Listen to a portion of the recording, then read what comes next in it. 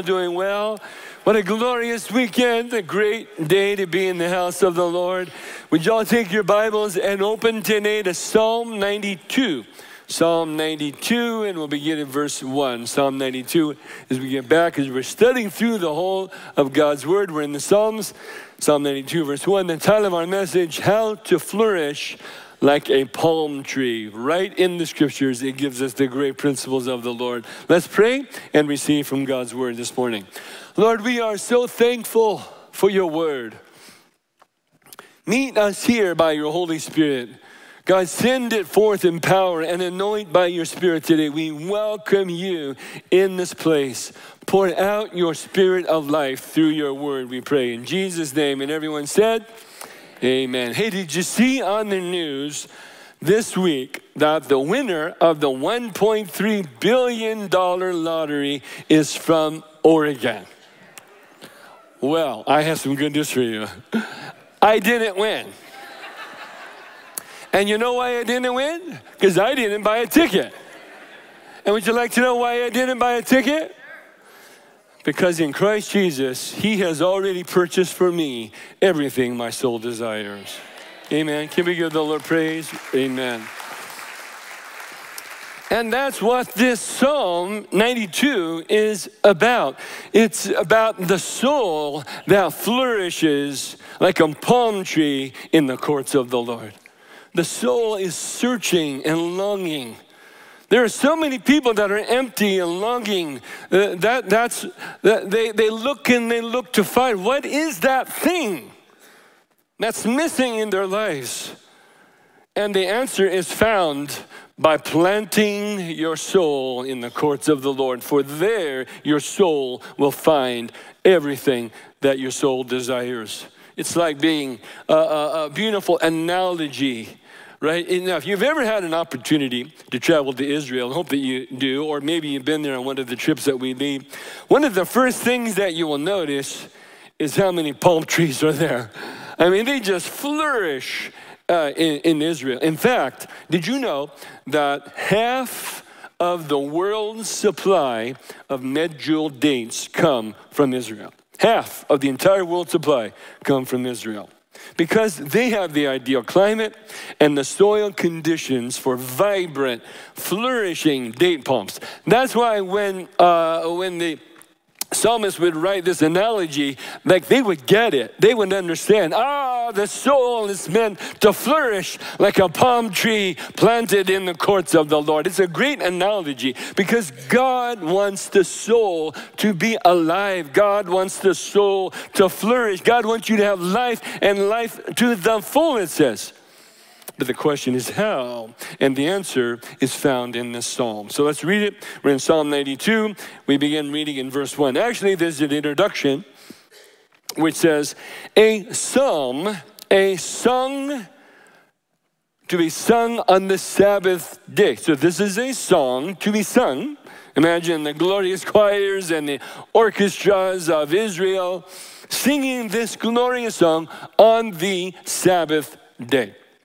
It says, it is good to give thanks to the Lord and to sing praises to your name, O Most High, Elohim Elyon, to declare your loving kindness in the morning and your faithfulness by night. With the 10-stringed lute, with the harp, with the resounding music upon the lyra, which is like a guitar. For you, O Lord, have made me glad by what you have done. And I will sing for joy at the works of your hands. For great are your works, O Lord, and your thoughts. The intents and purposes of your thoughts are deep, very deep. Now, a senseless man has no knowledge, nor does a stupid man understand this, what he's about to say. Now, when the wicked sprouted up like grass, and all who did iniquity seemed to flourish, it was only that they might be destroyed forevermore. But you, O Lord, you are on high forever. For behold your enemies, O Lord, behold your enemies, they will perish. All who do iniquity will be scattered. But you, O Lord, you have exalted my horn. Now see, the horn is an image, it's a picture of the strength, the might, the authority. He says, you have exalted my horn like that of a wild ox, a wild beast. And I have been anointed with fresh oil. Picture of the Holy Spirit poured out, because there in the courts of the Lord, the anointing of fresh oil is poured forth. And then he says, and my eye looked exultantly upon my foes. My ears hear of the evildoers who rise up against me. In other words, you will settle it. I will only hear of it. For the righteous man will flourish like a palm tree. Here it is. He will grow like a cedar in Lebanon. Now, the cedars in Lebanon were absolutely renowned. Just massive cedars. You could not even put your arms around half of the girth of a Lebanon. Massive, massive cedars. In fact, they were exported throughout the world. Solomon's house was built from the cedars of Lebanon. Famous. He says, you will be like that. Flourishing like a cedar in Lebanon, planted in the house of the Lord. They will flourish there in the courts of our God. They will still yield fruit, even in their old age. They will be full of sap and very green, to declare that the Lord is upright, for he is my rock, and there is no unrighteousness in him. Now that is an amazing psalm, filled with glorious insights for us today, how the soul might flourish, right? But notice how we see from the beginning, it's found in these principles: rest in the wonderful works of the Lord. Notice in the introduction, it says, a psalm to be sung on the Sabbath day. So God had granted the Sabbath day as a gift to the people of Israel, a day of rest. But more than just rest for a weary body, rest for the soul, rest to abide in the courts of the living God, to find the vibrancy of life there. See, notice the contrast, the extreme. Remember in Exodus where it describes that the people of Israel, when they dwelt there in Egypt, that the Pharaoh had set these taskmasters over them, right, to afflict them with heavy burdens, and ruthlessly made the people of Israel work as slaves. Did they have a day off? No, relentlessly every day. And there's no day off. There's no rest. Relentlessly overseeing them with heavy burdens, right? The Pharaoh made their lives bitter and then cried out to God in their suffering. It says that God heard their cry and promised to redeem them from their suffering. So he sent Moses to be their deliverer, right? To demonstrate his great power, to deliver, to rescue and save. But not only to deliver and rescue and save, but to bring them to a land that he would call his rest, that you might enter my rest, that place flowing with milk and honey. What a great contrast is this. And along the way, he brought them out of Egypt, promising to give them this land that he calls his rest. Along the way, he established the Sabbath, a sign to Israel of the covenant relationship that he had with them, that if they would set apart one day each week, a day for the body to rest, yes, oh, what a glorious gift that would have been. But more than that, a day for the soul, a day for the soul to flourish there in the courts of the Lord. Now there's a deep, deep understanding, much deeper than many people understand. The thoughts of the Lord are deep. And we see in the New Testament, for example, an expression of this, that Jesus is our rest, our Shabbat Shalom.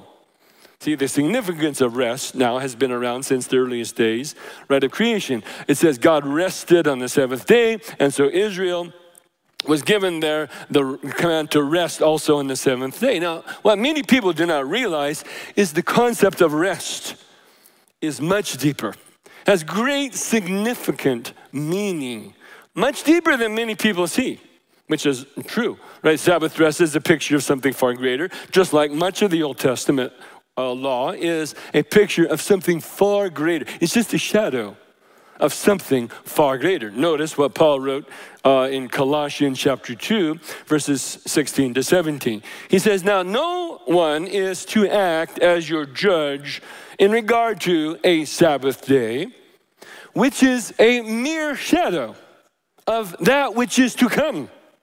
You see, there is something far deeper, far greater. It's only a shadow of something to come. But the substance of it belongs to Christ. Now, would you rather live in the shadow of the house or live in the house? I mean, there's a great difference between living in a tent in the shadow of the house or living in the reality is greater than the shadow, which is my point. Right? In Israel, even today, on the Sabbath, they have a special greeting for that day and that day only. On the Sabbath, today in Israel, you go about the city on the bus or the streets, whatever, and you greet someone in the shops. They will all say, Shabbat Shalom. Shabbat is Sabbath. Shabbat Shalom. On the rest of the week, they say good morning or good day or, happy Tuesday or whatever, But on that day, it's Shabbat Shalom. Peace. Sabbath, peace. But God meant it to be far more than just peace that comes from a lack of conflict, or even the expression that was very famous in the 60s. Peace, man. This was the thing, right? Everybody, it was the expression of the day, right? Because there's so much conflict in the world in those days. Peace, peace, man. I knew about this. I read all about it in the history books, and I knew it was a thing. Peace was a thing everybody did, peace, man. But no, there's something far, far deeper. No, it's a deep residing peace. Because your soul has found its deepest desire. A deep residing peace. Because your soul has found what it has searched and longed for.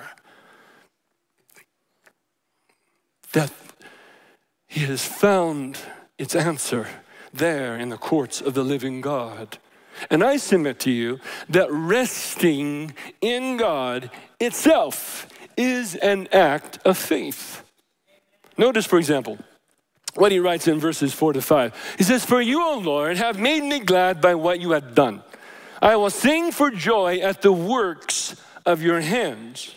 How great are your works, O Lord, and your thoughts toward me are deep. See, you have peace when you rest on the wonderful works of the Lord that he has done in your behalf. In fact, your relationship to God is not based on any of the works that you do, for there is no self-effort that can make you right with God. There is no such thing. There is no self-effort that can make you right with God. No, your relationship to God is not based on whether you work.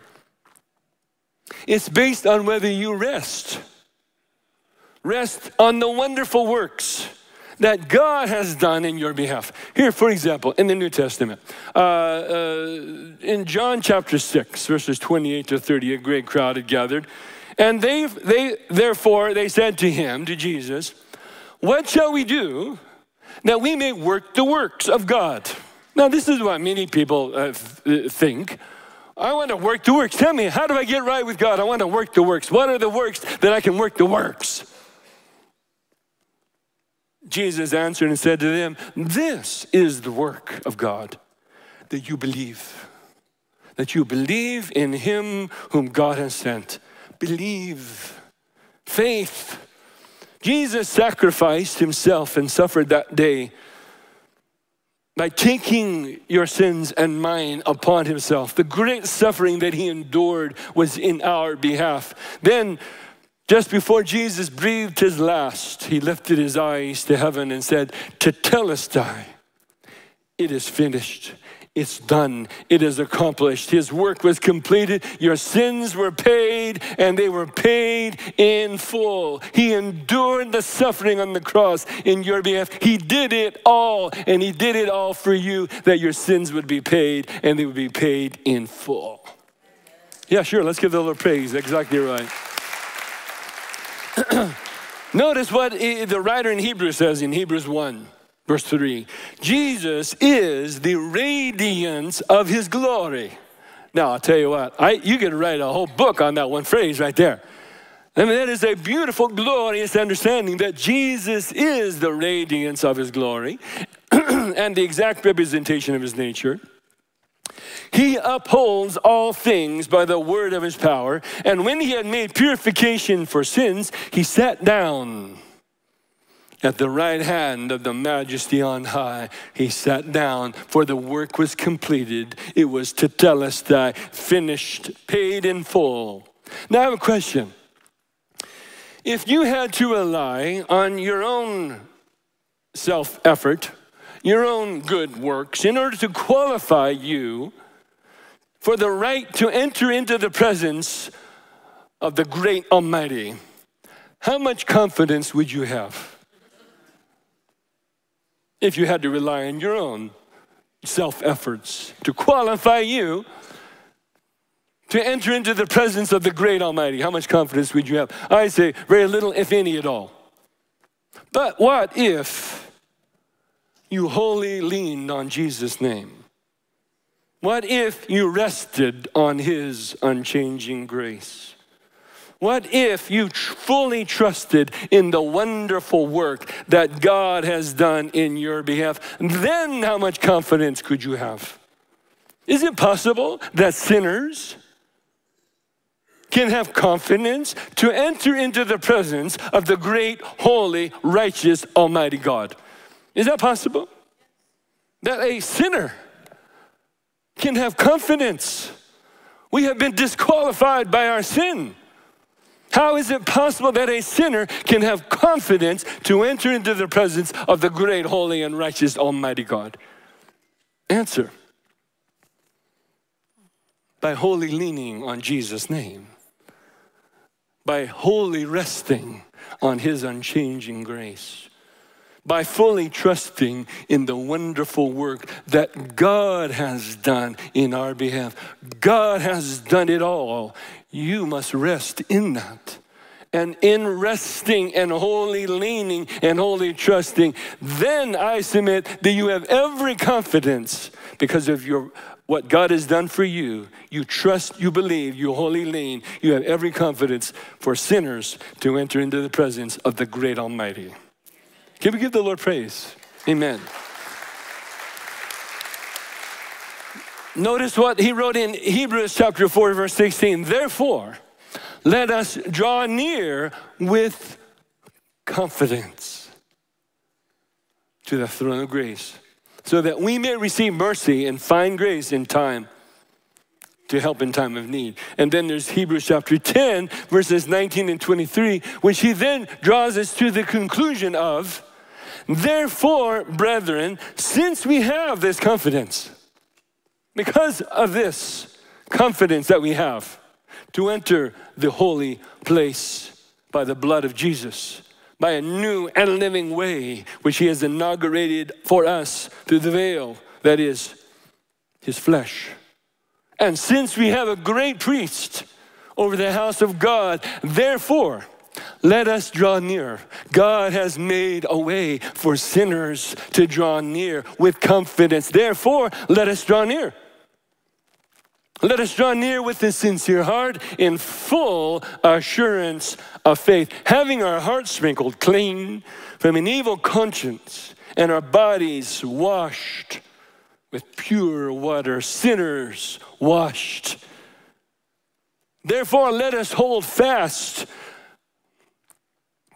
the confession of our hope, and without wavering, for he who promised is faithful. You take hold of that, and then you are planted in the courts of the Lord because of what God has done. You are resting on his unchanging grace. You're wholly leaning on Jesus' name. You're fully trusting in what God has done. You respond by giving him glory. See, it's good for the soul to sing. Notice verses 1 to 4. He says, it's good to give thanks to the Lord, to sing praises to your name, O Most High, to declare your loving kindness in the morning. Yeah, sing it. And in the morning, declare his faithfulness at night. For you, O Lord, you have made me glad.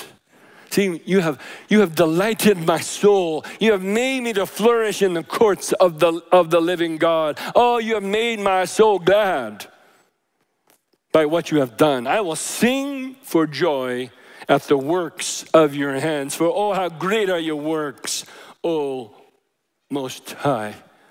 See, that is a beautiful rejoicing that comes from a beautiful soul. It's good for the soul to sing. Now, you can sing with your lips, but you worship with your soul because you have delighted. See, God wants you to delight in the Almighty. You have found what your soul seeks. You have found what the soul's deepest desire is. You have delighted in the Almighty, and an expression of that delight is for the soul to sing. You sing with your lips, but you worship with your soul. Sing it. Sing of his loving kindness in the morning. He's worthy of it. Declare his faithfulness by night, because he has made you glad by what he has done. See, now, then we need, by faith, to see that not only has God done by his great and wondrous works all of this by which he is worthy of our praise, but that he continues. God continues to move on your behalf for those whose souls rest, whose souls are planted there in the courts of the living God, who have trusted in his work on your behalf. God will continue to move. In fact, it tells us quite boldly in 2 Chronicles 16:9 that God is looking for people with hearts like that. 2 Chronicles chapter 16 verse 9 is one of my favorite verses in the Bible. You're going to say, Pastor, are you going to quote that verse again? Oh, yes, I am. It's one of my favorite verses because of what it declares. It says, the eyes of the Lord are searching. God is looking for those. He says, the eyes of the Lord range to and fro, search to and fro throughout the whole earth in order to show himself strong in behalf of those whose heart is completely his. God's looking for people with a heart like that to show himself strong in behalf of those whose heart is completely his. Now, that word completely is one of the great keys to the verse. It's a word in Hebrew that you know, shalem. It means peaceably made whole. Your heart is full. There is joy. There is peace. You are pleased with God. God is pleased with you. There is something beautiful between you and God in the soul. A deep residing peace, because God has done a wonderful work of transforming your soul. Now, one of the very important aspects that we must understand is that people are not born that way. People are not born with a beautiful soul. No, people are born like this. It tells us in Jeremiah chapter 17, verses 9 to 10, the condition of which man is born. It says in Jeremiah that the heart is more deceitful than all else and desperately sick. Oh, that is the condition right there. Desperately sick. More deceitful. The heart is filled with deceit. That's the condition in which man is born, desperately sick. And who can understand this? I, the Lord, search the heart, test the mind, and give to each man according to his ways. That is the condition of man in which he is born into that. And if something doesn't change, the person who is born in that condition, a heart that is deceitful above all else, that is desperately sick. If something does not change, the person who is born with a soul that's sick will continue in that the rest of their lives, which is the greatest of tragedies. Something must change. But the good news is that hearts can be changed, eyes can be opened, hearts can be softened Hard hearts can be broken. Stones can be moved. Thorns and thistles can be uprooted. How? Because something new happens. Something happens in that soul that is desperately sick. Something new happens. God opens eyes so that they who were blind can see what they did not see before. I see now. God has done that which is new. I see. I didn't see it before, but now I see it. God opens ears so that they hear what they did not hear before. Or God opens hearts so that they can understand what they did not understand before. I didn't know I could. Now I see, now I understand. See, and then God will take that soul and do a new work, even new desires, that he would desire something far greater than they ever desired before. God is taking that soul and transforming it.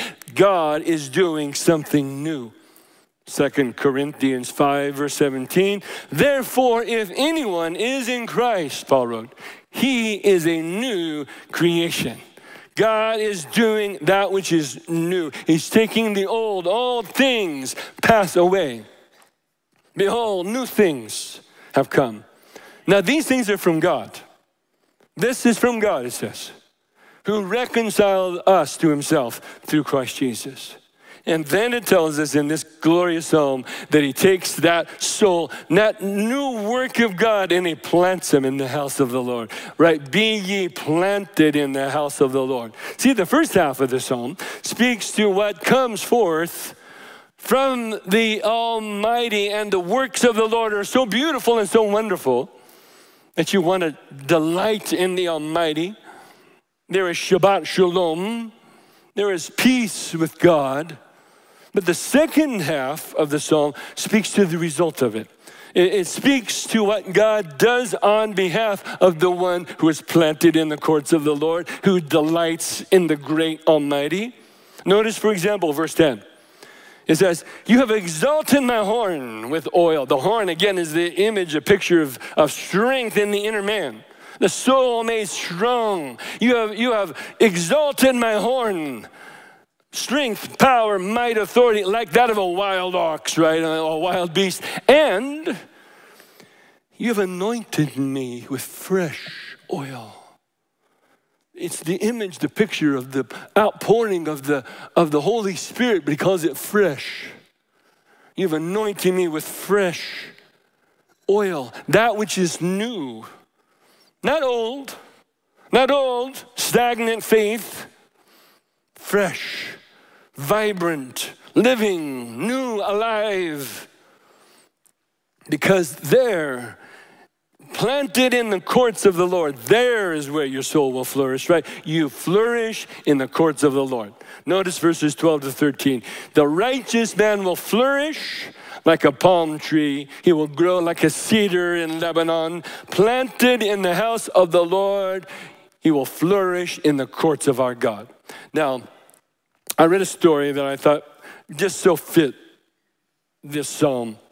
Approximately 30 years before Jesus was born in Bethlehem, Herod the Great built a fortress on top of an isolated rock plateau surrounded by sheer rock faces of cliffs overlooking the Dead Sea, Masada. Now, Herod built Masada to be a military fortress, a refuge for himself in the event of a revolt. And he filled it with an endless supply of food. Now, 2,000 years later, 2 millennia, 2,000 years later, did I mention 2,000 years? 2,000 years later, archaeologists there working in Masada discovered seeds of dates, date palm seeds, 2,000-year-old seeds. Someone thought, I wonder what would happen if we planted these. So they took some, planted them, watered them, nurtured them. One seed germinated. 2,000-year-old date palm seed germinated, started to set out roots, started to send out sprouts, started to send forth the palm fronds that began to grow. 2,000-year-old palm tree that you can even visit today now in Israel. Of course, it's surrounded now by a great fence, but it is a flourishing palm tree there, just waiting, some of the oldest seeds in the world, just waiting to be planted in the soil of Israel. Now, they discovered that it was a male, and so it could not produce dates. So they took more of the seeds and they started to plant more, and now others have sprouted up, and they believe, of course, because there are several, at least one will be a female, and then one day they're going to have dates from a 2,000-year-old palm tree. Dates, the fruit of which came from a seed more than 2,000 years old that had just sat waiting to be planted in the soil of Israel. Oh, what a great picture is that. Oh, there are so many people whose souls are dead. They are dead. Their souls are sick. They're desperately sick, waiting, longing. What is this thing that is missing in their lives? They're just waiting to be planted in the courts of the Lord, waiting for the living water. There in the courts of the Lord, they will receive that which brings forth life. Tells us in Psalm 1, verses 1-3, how blessed is the man who does not walk in the counsel of the wicked anymore. Oh, he used to. When his soul was desperately sick, that's what he did. He walked in the counsel of the wicked. He said, oh, how blessed is the one who does not walk in the counsel of the wicked anymore. But his delight is in the law of the Lord, in the word of God. He will be like a tree firmly planted by streams of water, which yields its fruit in its season. Its leaf does not wither, and in whatever he does, he prospers. A tree planted by streams of water is strong. Its roots run deep. They have found the source of life. They have found what their soul has so longed and desired for. They reach deep with their roots, and they bring forth that living water that nourishes every branch. They draw that water into their soul. That's why their souls delight in the Almighty. That's why their souls have shalom, peace. They are blessed there. Notice it's planted.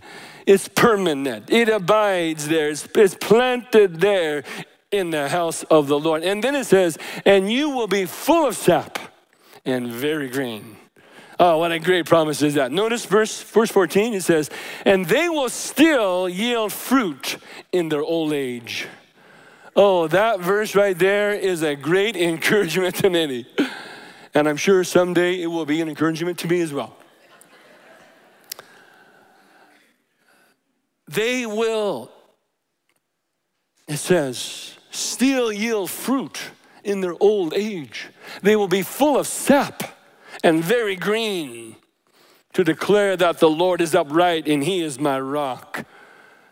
Now they might be getting older. Their bodies might be getting older, but these bodies are just temporary tents to dwell in. We're not taking these things with us. We're leaving these things behind. The soul, however, is eternal. The question is, what then is the condition of that soul? There he gives us this great word. Those who are planted in the courts of the Lord, they have found their source of life. They will be full of sap. That is a picture of the life of God, the very presence of the living God. Full of sap, very green, and will bring forth fruit. See, God wants to see the fruit of it. That is to say, the result of it. See, people who eat the dates are blessed by that tree. It is the tree's gift to all who come near. It's the tree's gift to bless travelers who come by. God wants to see the fruit of it. It is the result of the vibrancy of that soul who delights in the Almighty. It blesses.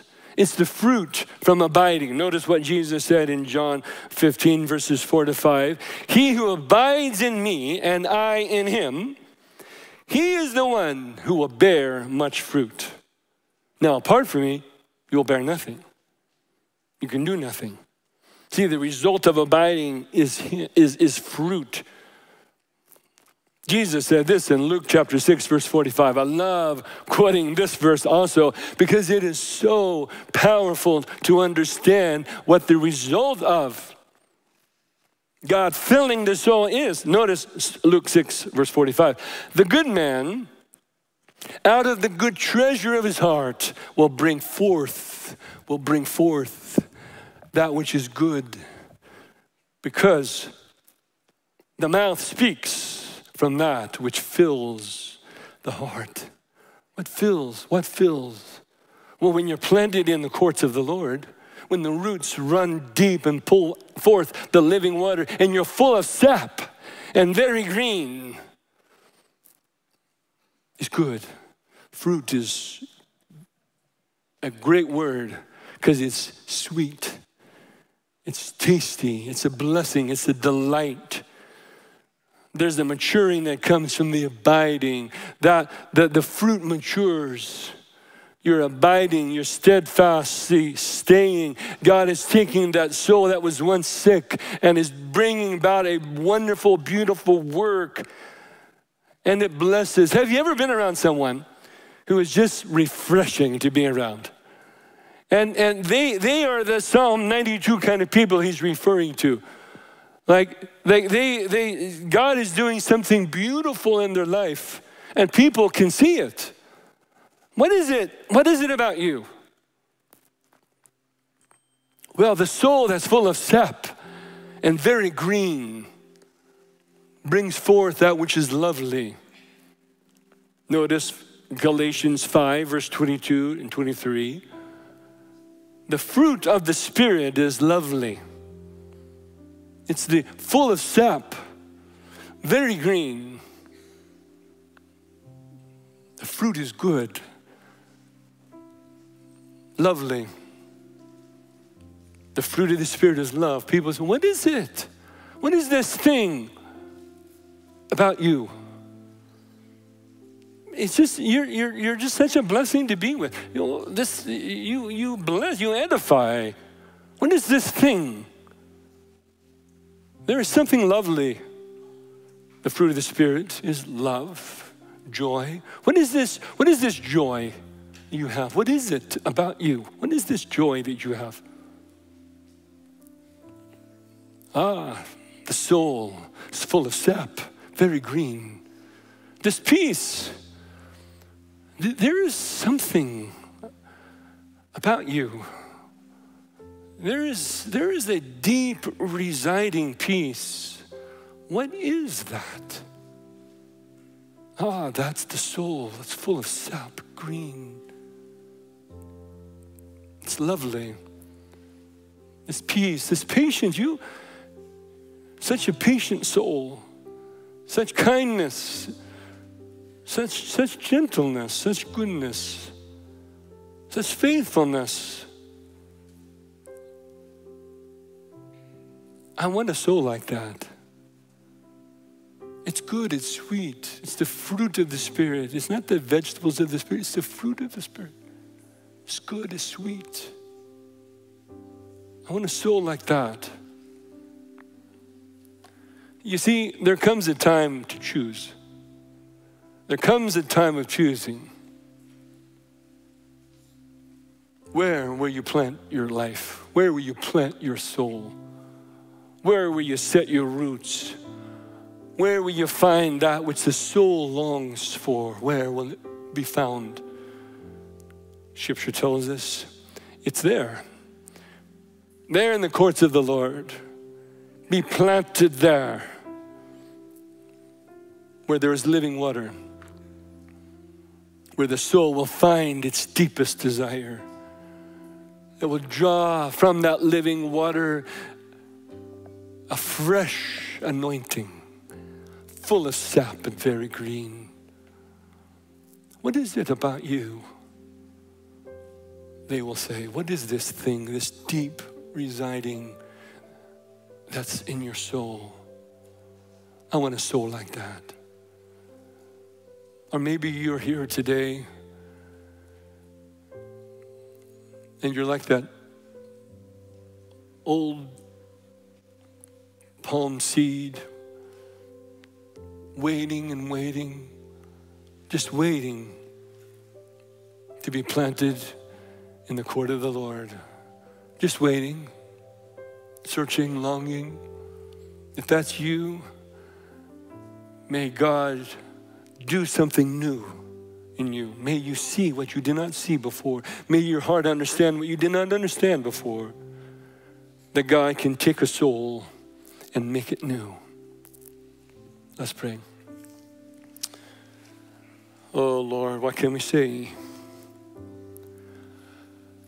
Oh Lord, how good are your works. How great are your works. What you have done for us through your Son, Jesus Christ. You paid it all, you've done it all. And then you offered that life to us, that payment for sin, payment in full. You take the soul that's sick, longing, empty, and you do that which is new.